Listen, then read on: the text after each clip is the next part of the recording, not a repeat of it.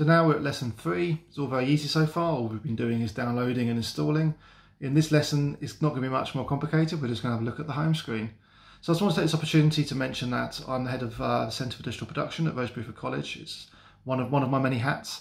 And I just wanted to mention it because Wysiwyg is supporting the use of these videos and the application of them. The fact they're free is because Wysiwyg College is a university that wants to support the lighting and theatre community. We have students who use Wysiwyg regularly.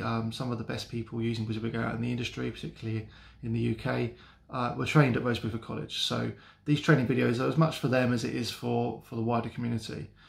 We'd really like to get your feedback on how these training videos work so that we can make new ones. It's something we'd like to do, is to create a whole suite of different training videos on all sorts of programs that we can deliver to the community for free so that we can support you.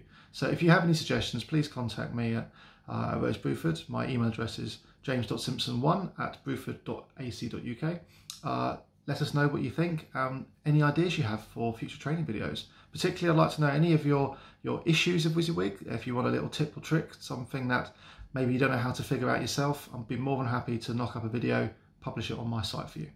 So lesson 3, Wysiwyg home screen. Now I'm going to take you through this really basic stuff. I'm sorry if it's really obvious to you, but so there's two ways of opening Wysiwyg. You can double click on an actual Wysiwyg file that may be sitting in a documents library somewhere, and it will open straight into the Wysiwyg editor.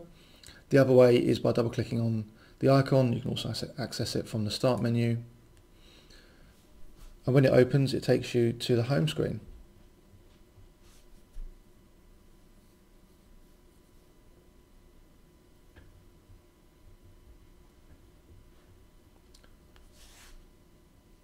So when we're in the home screen, there's a few things to check. First of all, the release. Let's check what release we have. We've got R41.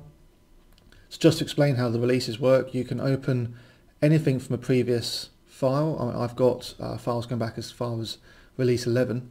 I can open them in R41 without a problem, but they aren't forward compatible. So I can't open R41 files in R40. I have to backsave them, and you can backsave back about 7 or 8 versions or so, but I couldn't open an R41 file on an R20, for instance.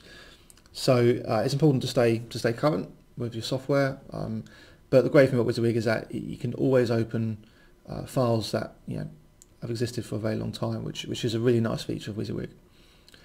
There's actually not a lot in here that you really need to know about. We're going to cover how to import all of these objects actually in the editor itself. There's no real reason for me, in my mind, why you'd have these here. Same for templates. You can import templates from the Wysiwyg sort of editor directly. You've got options here to look at your dongle, so you can do upgrades and renewals if you need to get to those wizards.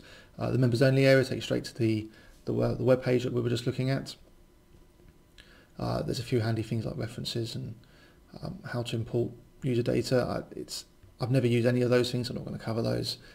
Creating new conventionals, I don't know why you'd need one of those because they've got such a vast library of every fixture ever made.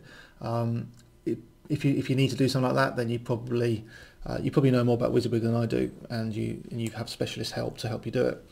Now, the two things we need to look at here is creating a new document and opening an existing one. So opening an existing one, if we open this, it will take us to our Windows library, and we just navigate through Windows Explorer like normal, find the file, click on it, and it will open.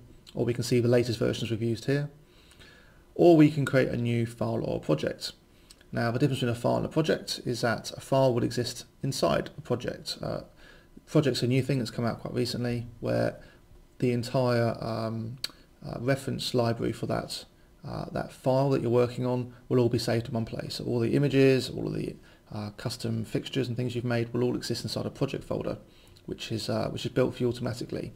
And we will do some of that later, but first of all we're just going to create a file. So if I click File New, it will take me to the main interface, and that will take us on to Chapter 2.